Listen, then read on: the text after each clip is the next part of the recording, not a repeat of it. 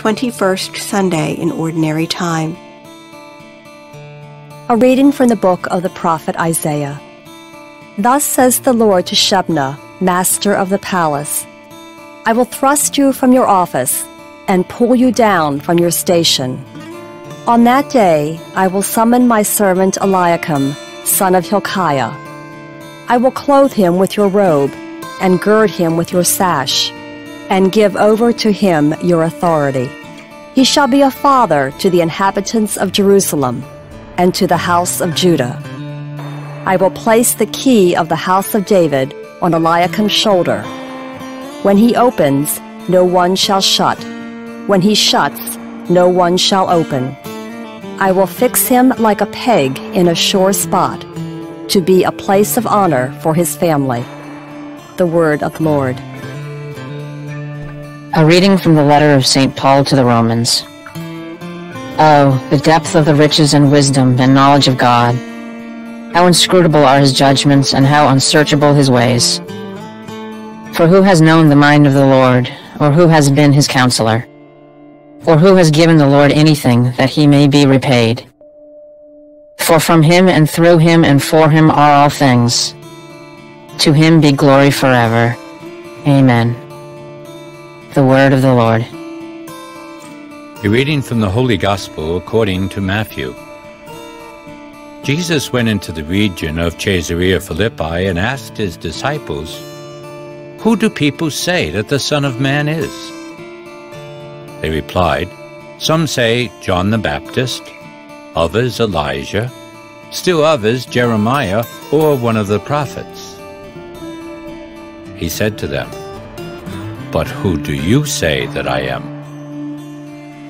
Simon Peter said in reply, You are the Christ, the Son of the living God. Jesus said to him in reply, Blessed are you, Simon, son of Jonah, for flesh and blood has not revealed this to you, but my heavenly Father.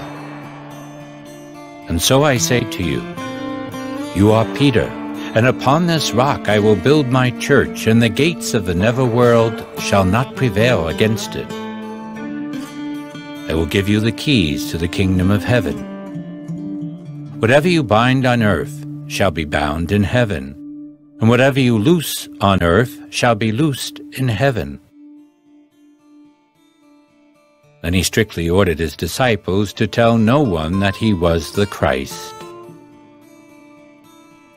The Gospel of the Lord. Reflection. We might call this Sunday Power Sunday because the main theme is the handing over of the keys, which open and shut, representing authority in the church and in the kingdom. The first reading from Isaiah gives a detailed description of the investiture of a royal court official. The robe, the sash, and the keys are insignia of this office. Isaiah tells us how the keys of authority were taken away from the Shebna, the unfaithful and proud master of the royal palace, and given to the humble and faithful Eliakim.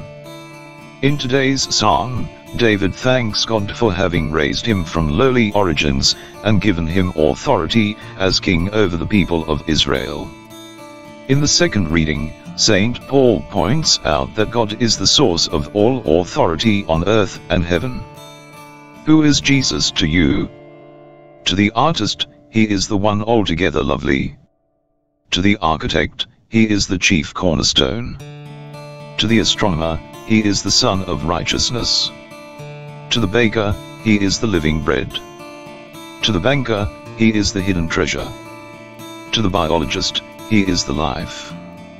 To the carpenter, he is the sure foundation. To the doctor, he is the great physician. To the educator, he is the great teacher. To the farmer, he is the sower and Lord of the harvest. To the florist, he is the lily of the valley.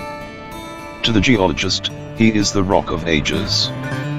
To the horticulturist, he is the true vine. To the judge, he is the righteous one.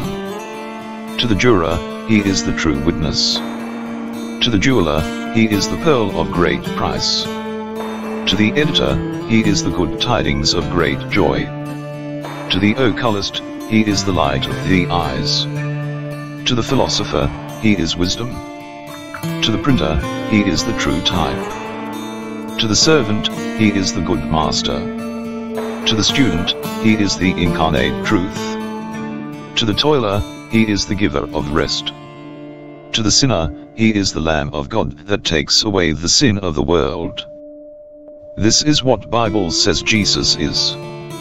To the Christian, he is the Son of the living God, the Savior, the Redeemer and Lord.